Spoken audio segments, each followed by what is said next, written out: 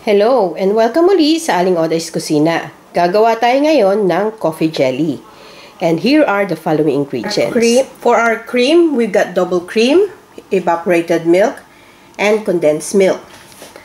Para naman sa ating coffee jelly, we got cold water, hot water, sugar, coffee granules, and unflavored jelly. Ang ginamit ko rito, Mr. Gulaman, yung kulay white.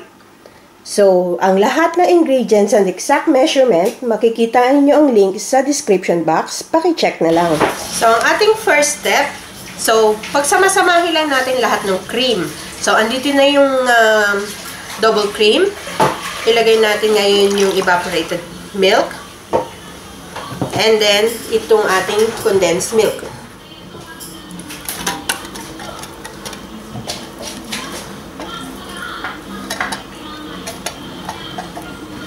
Then, we'll mix it well.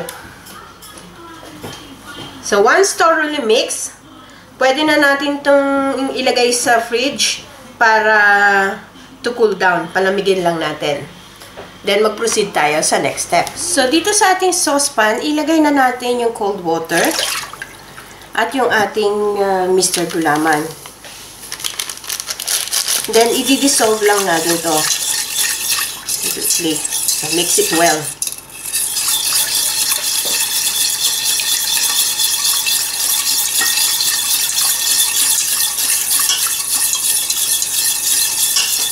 Then, i-add na natin yung hot water.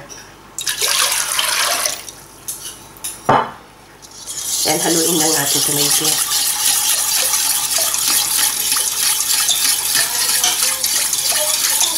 So, once mixed, ilalagay na natin itong saucepan sa medium heat. So, eto na, nailagay na natin yung sa medium heat yung ating mixture. So, i-add lang natin yung sugar at yung coffee. Then, continuous lang ang stirring neto hanggang bago natin ma-reach ang boiling point. Then, balikan natin. So, ayan. Mainit na yung ating mixture. So, nag-i-start na siyang mag-boil dun sa gilid. So, pwede na ito. Pwede na natin i-switch off. Then, isasalin na natin sa ating hulmahan. So, magsasalin din ako dito sa isang flume.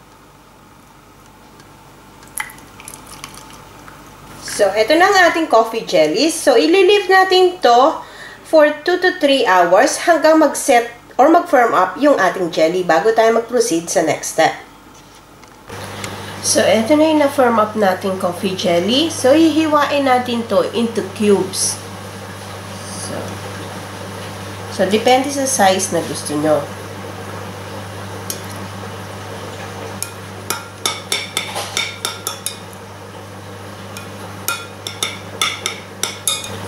So, ito yung isang slice ng ating jelly. So, hatiin lang natin sa middle.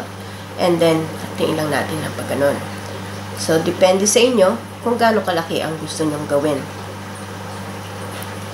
So, continue lang natin to hanggang matapos natin lahat ng jelly. So, ito na yung na-slice nating coffee jelly. So, yung ating pinalamig na cream. So, ito na. So, i-add lang natin.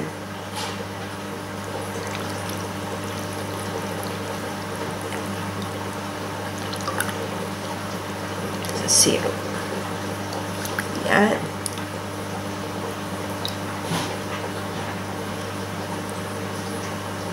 So, kung hindi pa naman ready i-serve, pwede pa natin ilagay ulit sa fridge para ma-maintain yung lamig niya.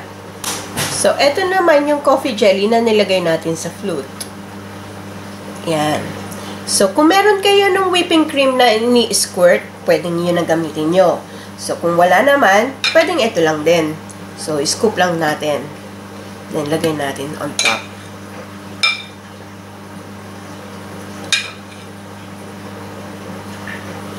So, ayan. So, this one is ready to serve. So, eto na ang ating coffee jelly. So, sana magustuhan nyo itong recipe na ito and share it with your friends. Hanggang sa susunod kong video, magkita-kita ulit tayo. Salamat! Bye!